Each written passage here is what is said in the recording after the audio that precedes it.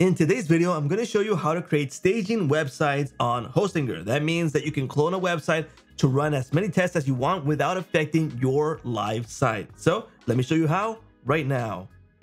You won't believe how easy it is to create one of these staging sites here on Hostinger. So if you have a website, it's going to be a breeze, and I'm going to show you how step by step right here. Now, before I show you how to do that, let me show you the deal that they have right now. On Hostinger, you can grab a shared hosting plan, super inexpensive, with the coupon code that I have. So to apply it, go to the link in the description, jump into hosting, go to web hosting, and in web hosting, go to down here, and you're going to find the plans that they have available for shared hosting.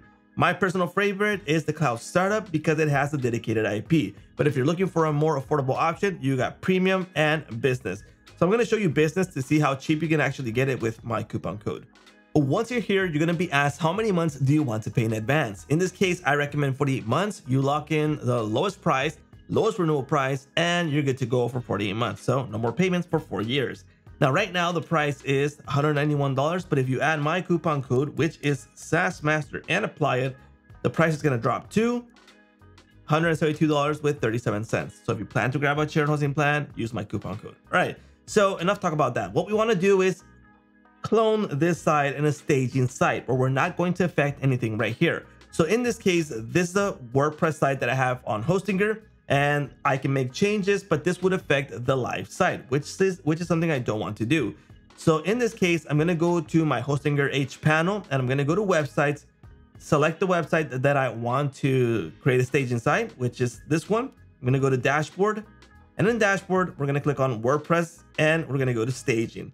In staging, it's super easy to create a staging site. I've already created one previously, but I'm going to do one for you right now. So I'm going to create a staging site, and I'm going to name this whatever I like. This is going to be a subdomain. So as I mentioned, these are going to be a clone of everything, files and all that, without affecting the main site. So I'm going to say new, and I'm going to create. There we go. The process has begun, and depending on the size of your site, it's the time that it's going to take. In this case, I already have this one ready. So I have the option to manage my staging site, and I have several options that are available inside of here without affecting the main settings, okay?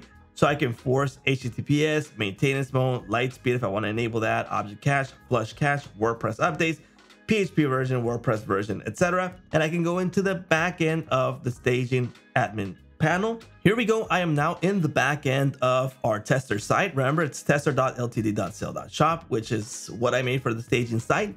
And it's a clone of the main site. Now I can go into the back end of this WordPress site, and I have everything as I did in the original site. So the update that I have pending, the themes that I'm using, the posts, plugins, my settings, everything that was installed over there, now it's available here. Now in this case, I can go right ahead and work with the theme files. I can edit anything that I like without having the worry of breaking the main site. So for example, if I wanted to edit one of the backend files, I can do so right here without affecting the main site, which is a great idea for this. Or if you are a developer testing plugins, this is also a great idea because you have different test sites that you can create staging sites to work with your updates and making sure that everything is working fine. Now that's for that part. There's also the staging security. So you have options here. For example, the automatic update configuration, if I want to update WordPress straight from here without waiting to do it manually over there. The update logs, the installed themes. So from here, I can go ahead and delete themes that I'm not using, installed plugins, enable, deactivate, and delete. So in case I break a site because of a plugin, I can go ahead and deactivate it from here and keep on working with the site. So a lot of settings that we have here in staging options, which is a really great option, like I said, if you need to create test sites without affecting your main live site. But there you go. That's how easy it is to create a staging site here on Hostinger. So get your testing done. And that's a wrap.